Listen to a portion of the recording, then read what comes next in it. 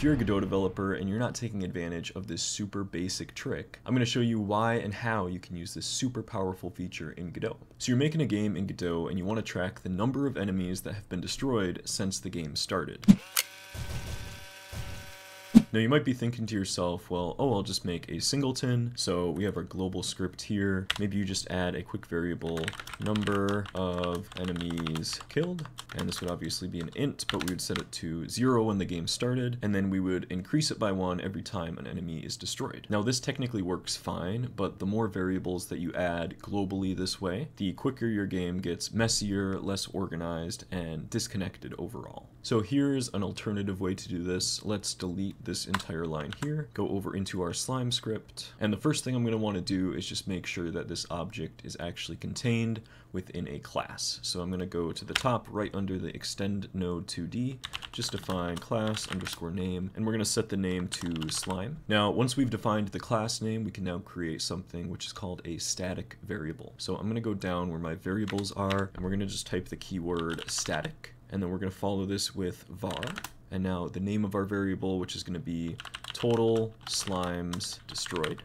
And we're just going to set this to a type of int, and we'll set it equal to 0 when the game starts, just like we would have done in the global script. Now, a static variable is essentially a property whose value is shared between all instances of the class, in this case, the slime class. But what that means is we can change the value from anywhere, and that change will be reflected in any slime that we have currently instanced. And the benefit of doing this is that we can also access the value without having to actually create a new instance of a slime. We can just type slime, like just accessing the class, and that's a lot more organized in my opinion and straightforward. But to implement the desired functionality, we'll just do this as you'd expect. So we'll take this total slimes destroyed, go down into my kill function, and right inside of here we'll just type total slimes destroyed plus equals 1.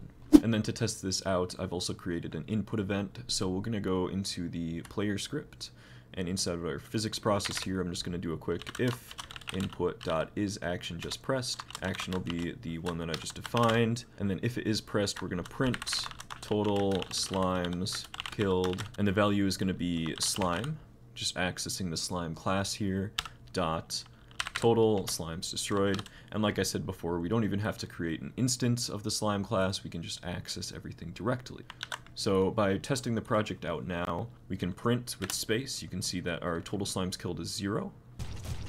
And once all of the slimes have been destroyed, we'll press space to print again, and our total slimes killed is 4. But anyways, that's going to do it for this one. I just thought I'd share a quick Godot tip for this video. But if you did learn anything new, make sure to let me know in the comments. And I'd also love to hear how you guys are actually utilizing static variables. If you did like the video, consider leaving a like and subscribing, as it does help the channel out a ton. And also check down below for links to helpful resources like the Discord and whatever. But thanks for watching the video, and I will see you in the next one.